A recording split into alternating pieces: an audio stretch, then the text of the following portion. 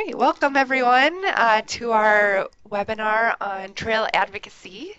My name's Maggie Mullen. I'm from the Active Transportation Alliance, and this is I am the Advocacy Manager focused on suburban advocacy, and we have a program called Bike Walk Every Town where we try to support advocates in the suburbs who are interested in improving walking, biking, and transit access. So trails are a very popular topic in the suburbs, so we wanted to focus a webinar all on trails and hear from our trail advocacy manager at Active Trans, as well as some advocates, um, Ginger, Ginger and Libby from who are in DuPage County and their work advocating for a trail in their communities.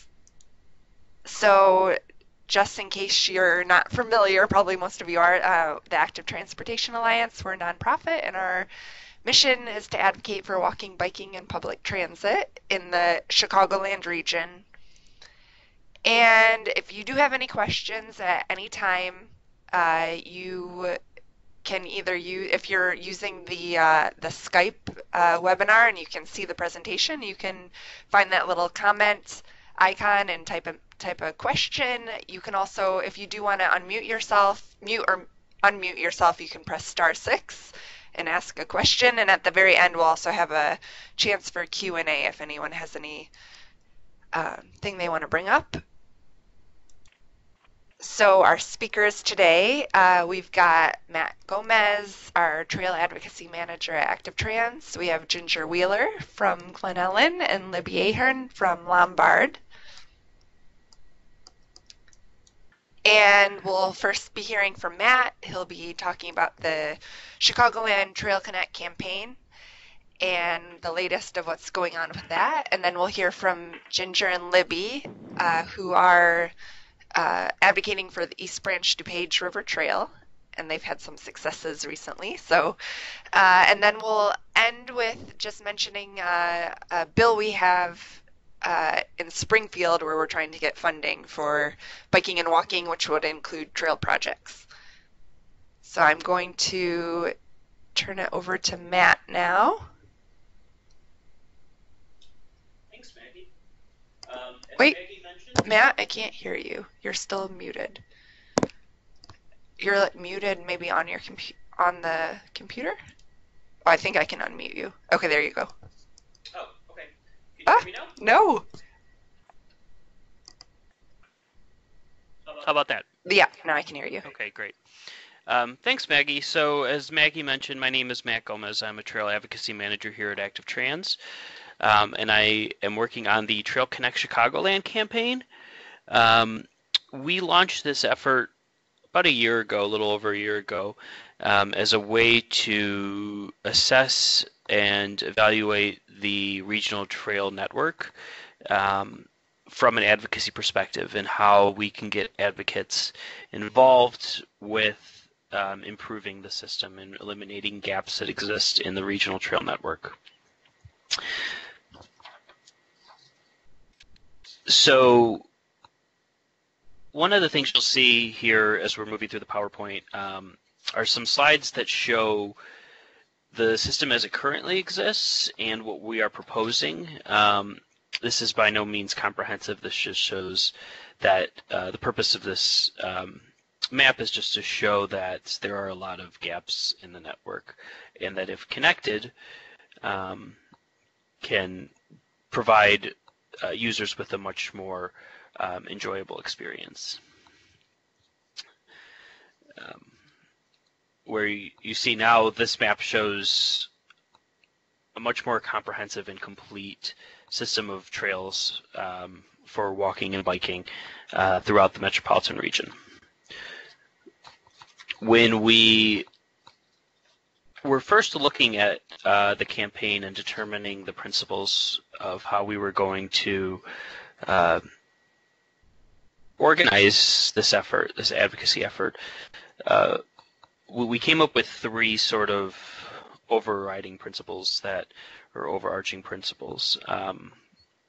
The first one being to make sure that the network is low stress, that anybody from an expert bicyclist to a family with small children who are just learning to bicycle, or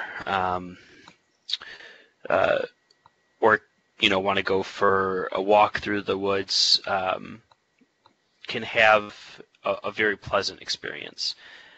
And that means that those folks can get to trails more easily without the route they're having to go through an automobile. Currently a lot of trailheads or access points for trails require users in order to get there, to drive over to the trail, and that is what we've experienced is detrimental to getting people out on trails.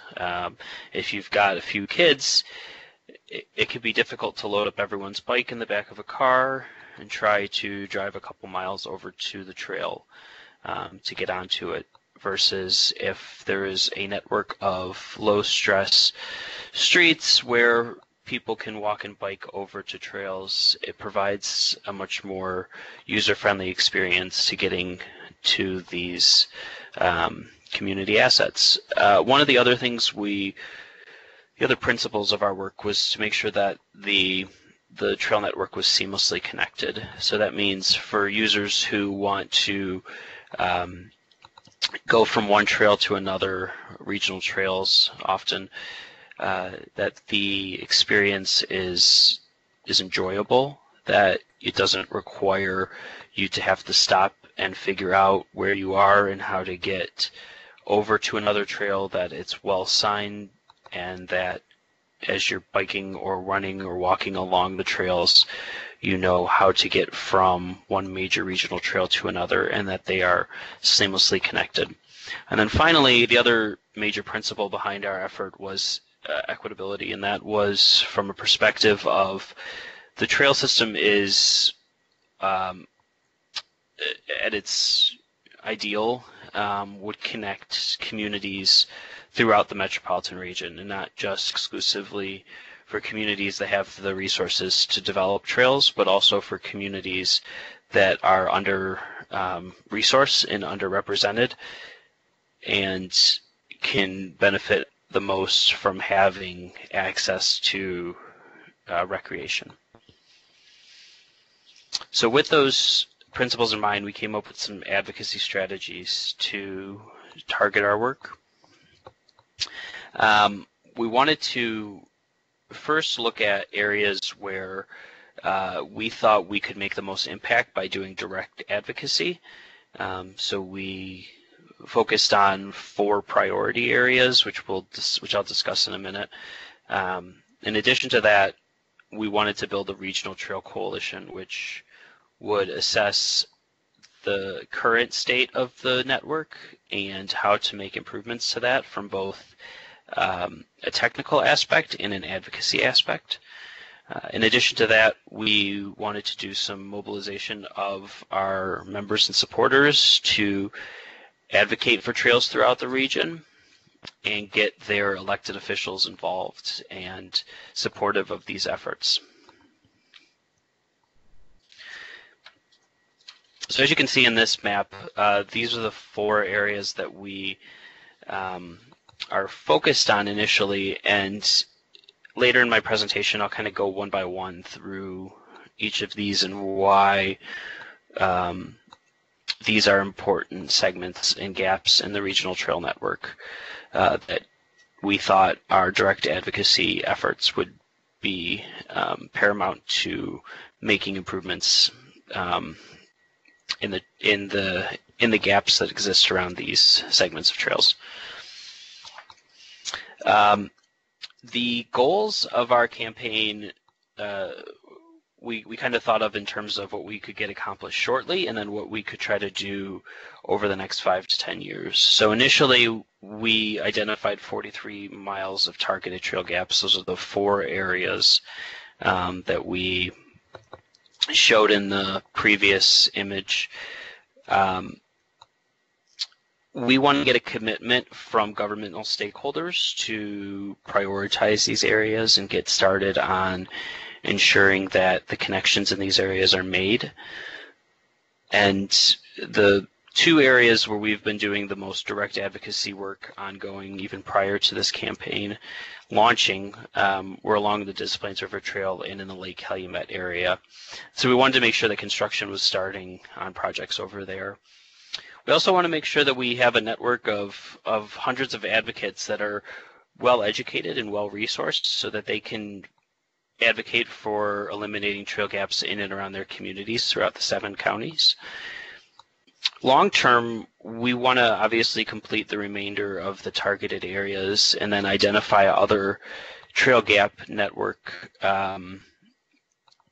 parts of the region where we can focus some direct advocacy and try to eliminate the roughly 145 remaining miles of trail gaps, in addition to getting sustained funding for gaps around the region.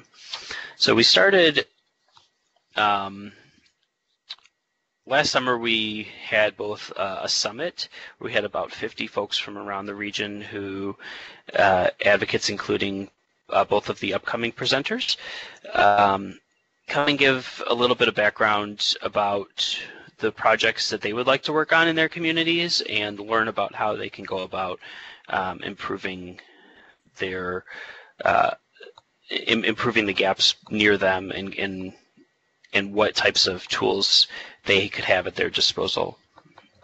In addition to that, we also released our vision plan, which you can find on our website at activetrans.org. This lays out a lot of what you see in this presentation, but also in a little bit more detail. One of those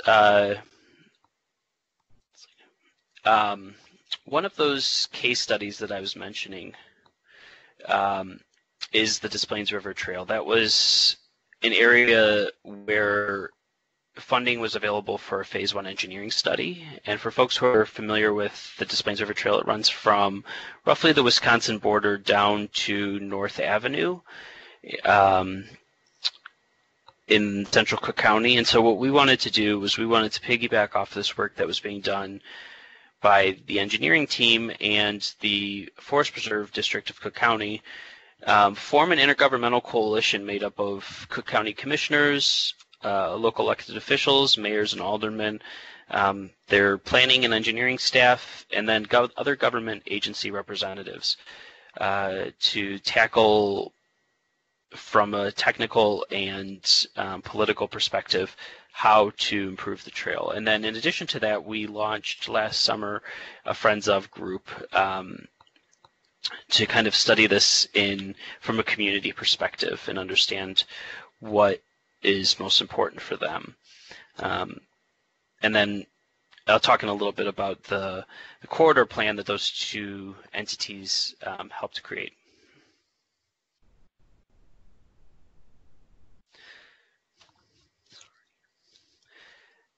So one of the important things to note about the Des Plaines River Trail is that the northern part of it, especially in Lake County and northern Cook County, is well used. It's heavily enjoyed by people from around the region.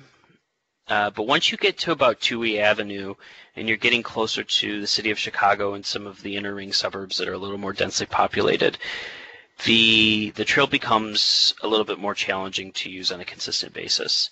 There are connectivity issues where if you're going along the trail, you'll run into a large arterial street like Irving Park Road or Fullerton, which make connecting across those large streets very difficult. There are currently some tunnels that usually go underneath those arterial streets, but those are often flooded. And they're flooded because the trail runs pretty close to the river, and the Des Plaines River, if anyone has ever even driven near it, very frequently floods. And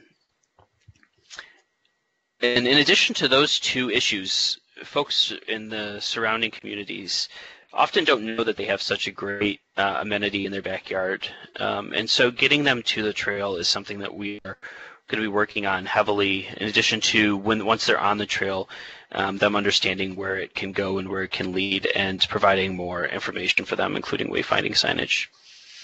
So to gather some more information, we sent out a survey to all of our members and supporters near the Des Plaines River Trail, and had the Forest Preserve District of Cook County and the Metropolitan Planning Council put a survey on their website to promote folks to take it and give us some feedback on what they like and what they would like to see improved for the trail. And we got some pretty important data that was able to help us push forward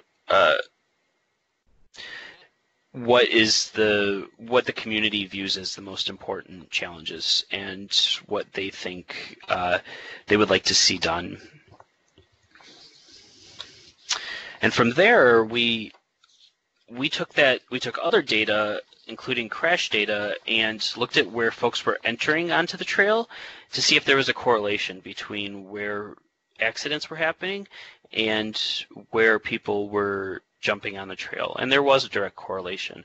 And so we wanted to use those entry points as a way to prioritize particular trailheads and segments of trail for improvement. So moving forward, we're going to, with these two groups that we founded, the Intergovernmental Coalition and the Friends of group, we're going to look at how we can make the trail more seamless, how we can improve access to the trail, what types of economic development opportunities and funding opportunities are available for communities adjacent to the trail, and how can we engage with those communities and those elected officials and get them to support this effort. So that's sort of one of the major ways we've prioritized tackling this project, in addition to the obvious ongoing engineering work. So with that sort of model in mind, we're also looking at other areas in the region, in addition to the Des Plaines River Trail, including the northern extension of the I&M Trail, which the I&M Canal Trail starts further downstate near the Starved Rock area and is a very enjoyable trail to use as you go from very rural communities in the middle of Illinois up to the kind of outskirts of the metropolitan region and all the way to the city limits. Currently, though, the trail abruptly ends in the village of Willow Springs. And so there's some engineering studying being done as to how to extend that from Willow Springs to the Portage Historical Site. Portage Historical Site is a ideal node, transportation node for bicyclists and pedestrians to be able to connect to other trails in the area. They could go north to the Salt Creek Trail. They could go east to the eventual Chicago South Branch River Trail.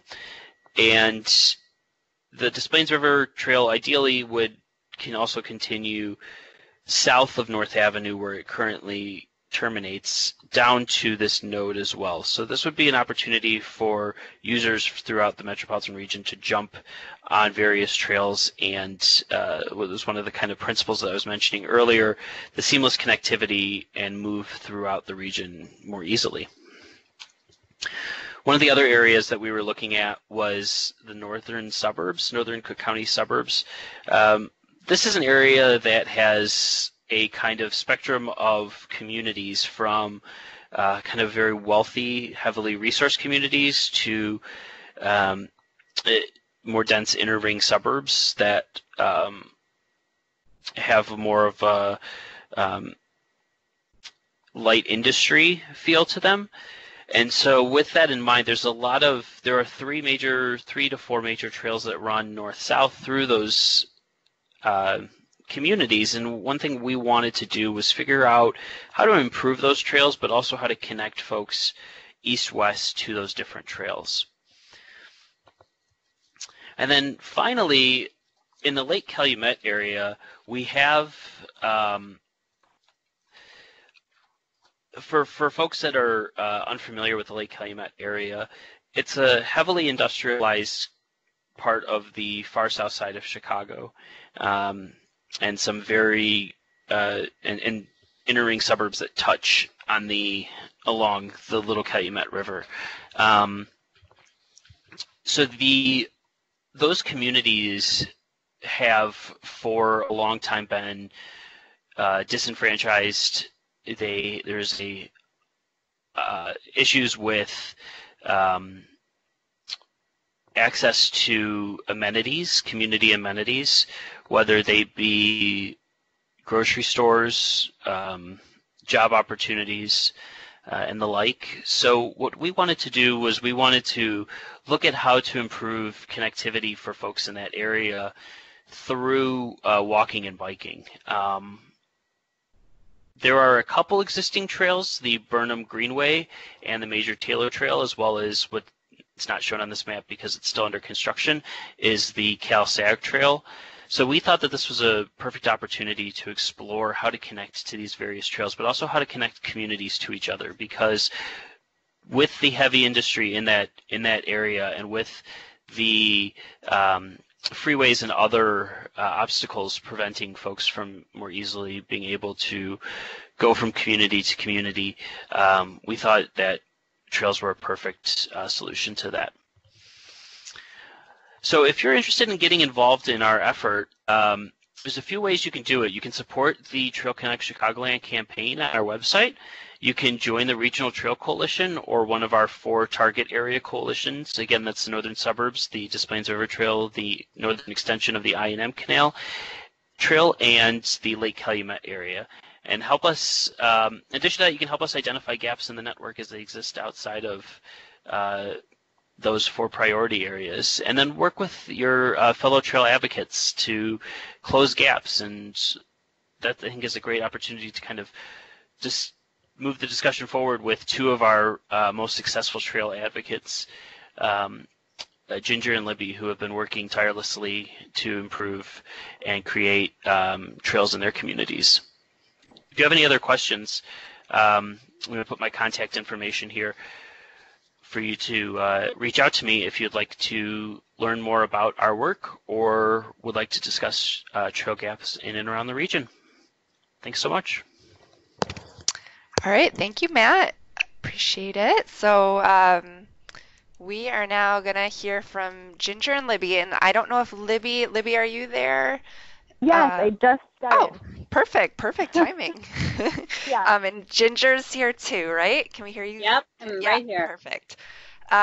So yeah, do you two want to tell us kind of what you've been up to with the East Branch DuPage River Trail and how things have been moving along?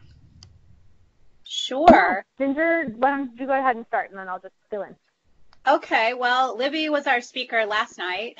We've been doing a lot of presentations in our community as the word about this trail is getting spread around.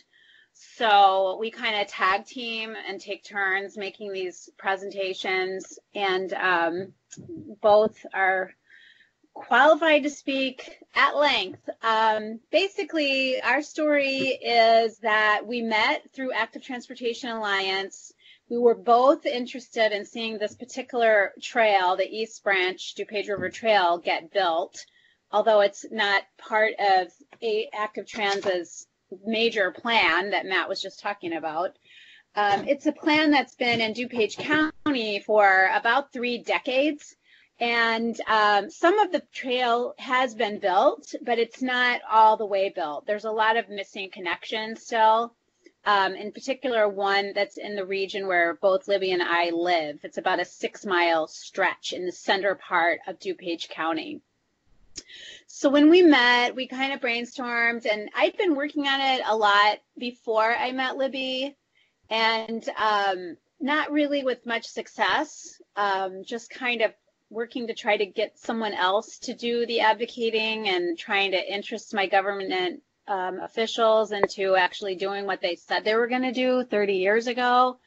And didn't really have a lot of traction. And then I met Libby and things just took off. Like having a buddy really made a difference. And we worked really great together, kind of holding each other accountable for things. And then we also recruited a couple of extra people to work with us, and just spreading the work around has been really beneficial because it is a lot of work, but it's fun work. And the outcome is a new trail. So we're really hopeful that's going to be what happens. The way we did it is we got a petition up, and this was all Libby. She's a millennial, and she knows how to do all this stuff really fast. And she put it up, and we immediately started getting signatures. We got to a few hundred rather quickly. We took that to a forest preserve official who was very interested. Then through another Active Trans event, it was the Bike Walk Every Town Social that we promoted, and Active Trans was pretty aggressive in helping us promote that, and Maggie came and brought snacks and all kinds of stuff, so that was really nice. And we attracted a county board member. So those two guys, the Forest Preserve board member and the county board member, really became our champions on this thing, and they both were instrumental in bringing people to the table that could make things happen. And as a result, last fall, it was an election year, and elections were a little dicey in DuPage County last year. There was a lot of upsets from the status quo, but it's prompted our government officials to put some money in the budgets for 2019 to move forward on this project. And what we understand is that they budgeted about $160,000 between 3 government organizations, and they applied together for a CMAP grant with that money, and the hope was to double it. They didn't get more money from CMAP, but what they did get was a pledge of support and help from CMAP. And they were only one of about 70, or there was 10 of about 70 organizations that got that pledge of support and help from CMAP. So that was really positive. And, you know, probably in the future, they're going to have to reapply for the grants. And from the way I understand it, you have to just sort of get in line with these grants. And you don't often get them on the first try, but you might get them on the second or third try. So that's the story, and that's where we're at with this bike trail.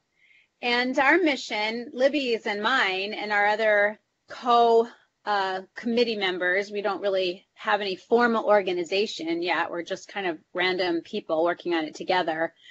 And our mission is to raise awareness in our community. So we're doing that with this website, which you see in front of you, that Libby, or actually Active Trans, gave us a nice little grant, which enabled us to pay for and build this website. And also we built some other materials that we can use to communicate what we're trying to do, like big maps. Everybody wants to know where the trail is going. People are really interested in the maps of where it would go. So we've got a couple of those now that we've had printed and laminated, so we can put them out on display when we talk. And then we're just going around to community groups. We're meeting with groups as small as 5 or 6 people to, last night we had a presentation to a group of, gosh, I think there's probably 50 people in that room. I don't know, what would you say it would be? And then we ask them to sign our petition. We ask them to get on our Facebook group. We ask them to tell their friends and neighbors, and ask their friends and neighbors to sign the petition. And we ask them to tell any other community groups that they're associated with to call us and ask us to come and present to their group. So whether it's a church group, a book club, you know, something affiliated with the church, a synagogue, whatever, we will come and talk to that group. And if you want to go, Maggie, on our page to our progress tab, that's where I'm kind of keeping track of all the different groups that we've spoken to. So this is just a PowerPoint, so I can't. Oh, yeah. I Sorry. thought you were on the real website. Never mind then. But you can see if you go on our website, which is eastbranchtrail.org, and you click on the Our Progress tab, that shows you all the many community groups that we've talked to, not including the one last night, which I haven't put up on the website yet. But that's kind of been what we've been doing, our strategy.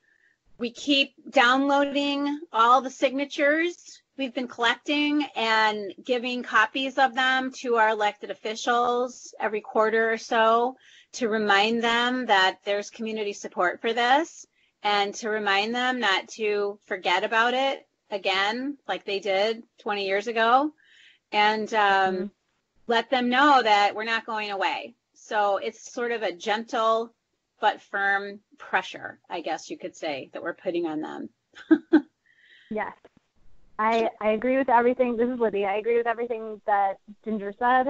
And with the petition, we're trying to send out, so we sent out petitions to all the elected officials when we hit about 500 signatures last fall, and then sent out another round of those, especially getting in any new board members that were elected in November, so that they would be updated on the project and know the commitment or the desire from their citizens or constituents to get this project done.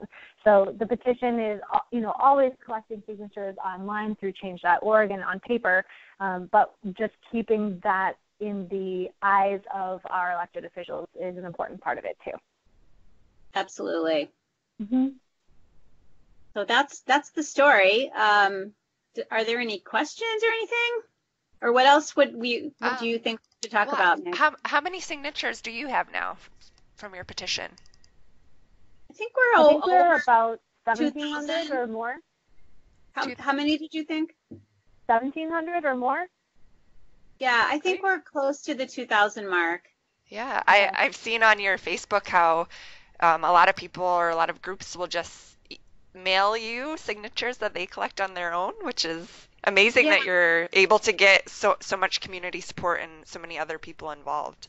That happens a lot, and it's a bit of a problem because the hard copy signatures are great. We can make copies of them and pass them in, but we haven't had time really yet to transpose all of those hundreds and hundreds of signatures and email addresses into any other usable form where we can reach out to those people, like in an email list or something like that. We just haven't done that yet, although it's every intention is to do it. Right.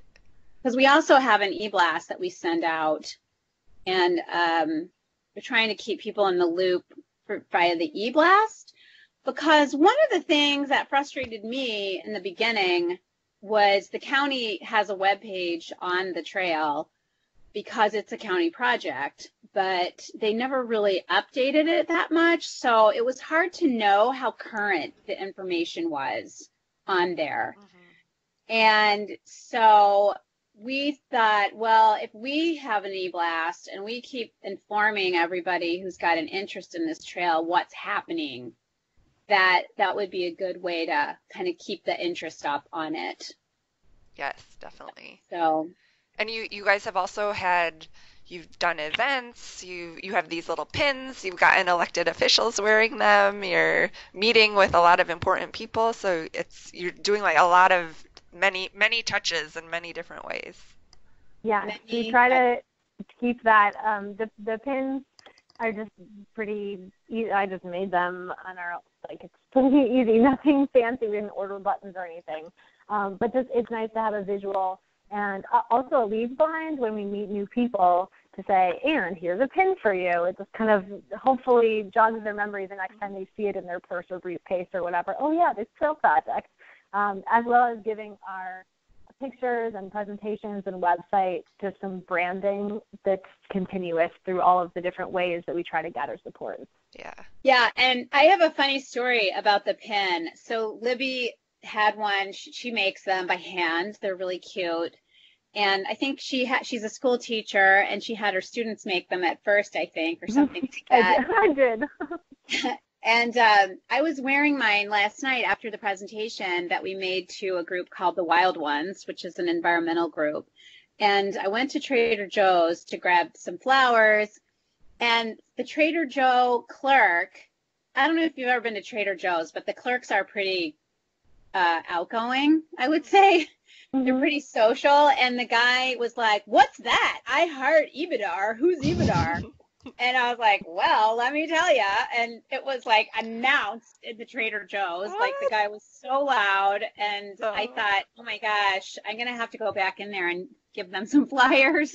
Yes. Oh, that's So I'm awesome. planning on doing that today.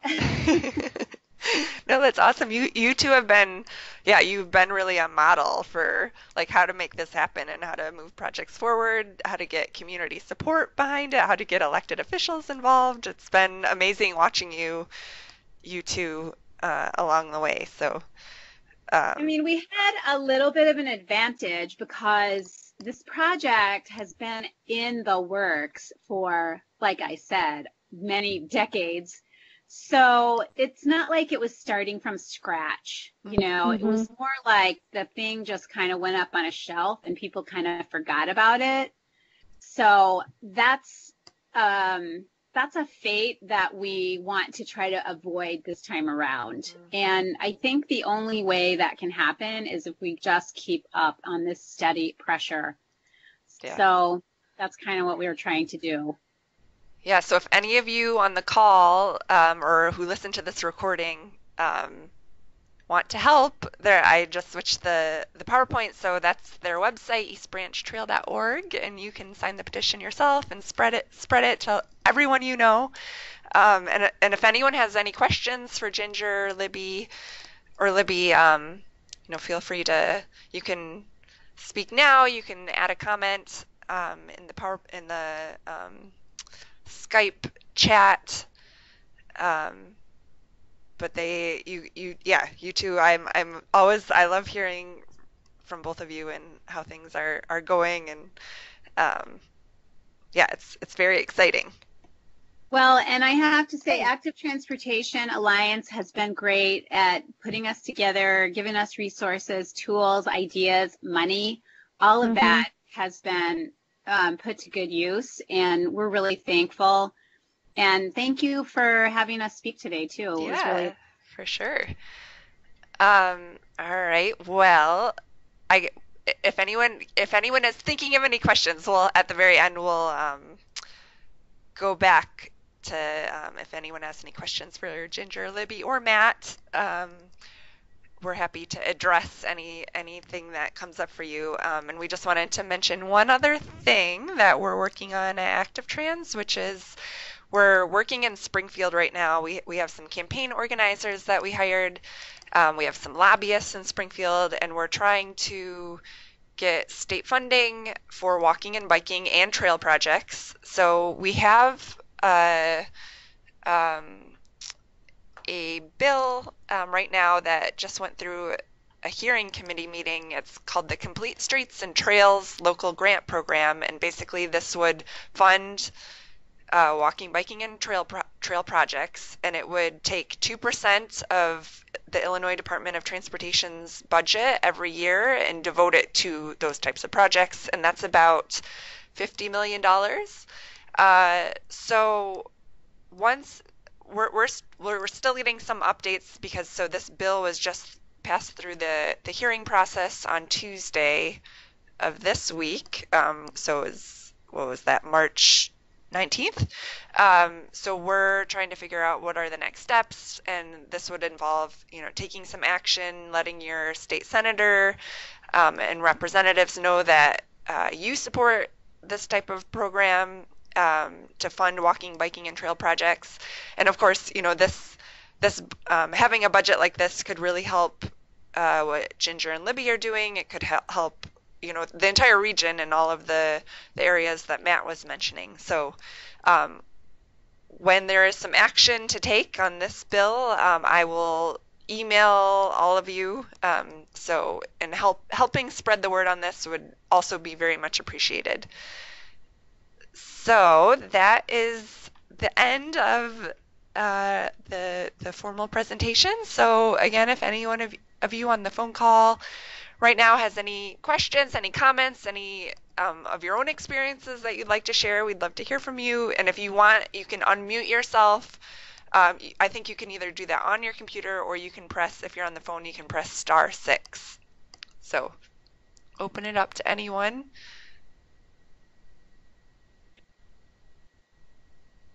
So I think maybe we're good. So yeah, thank you all then for Hi, joining. it's Patrick Smith out in Oh, hi, Barrington. Patrick. Yeah. Thanks, all the presenters. Great. I mean, very inspirational. The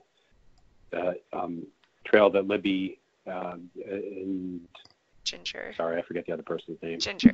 Are working on. Thank you. I mean, that's the type of work that if more of us had time, we'd have more of those things going on. So it's awesome that your success and the inspiration that you guys bring is wonderful. I appreciate you sharing your story. Matt, one comment for you. You got into it. I was going to ask the question about what about east-west connections, because a lot of what you're talking about is north-south stuff. So I'm glad that you mentioned the east-west connections. Those are really important. I know that you know this, Matt, so I'm just one of those quote-unquote constituents saying so. I'm just reiterating stuff that you know.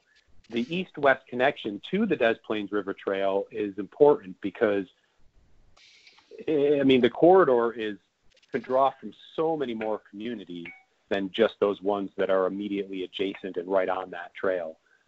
So thank you for addressing those today and continuing to work on them. I very much appreciate it.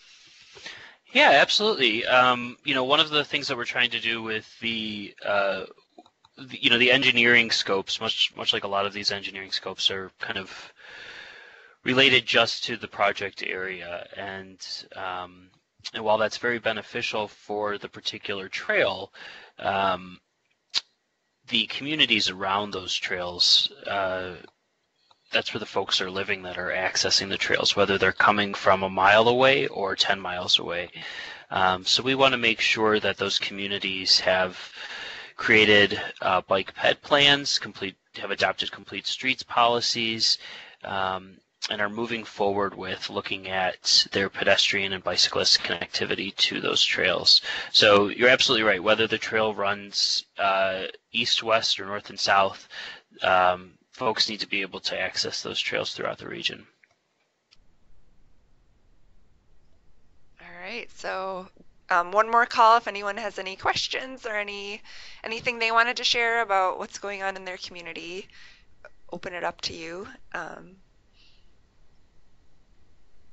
But yeah, otherwise I think we can close out a little early. So thank you, Ginger and Libby, for taking the time out of your day to speak, and Matt as well. So appreciate it, and thanks all of you for joining. And we'll get a link to this recording sent out soon, so you can share with others, and as well as a few links that to resources that were mentioned here today. So yeah, thanks everyone, and enjoy your weekend.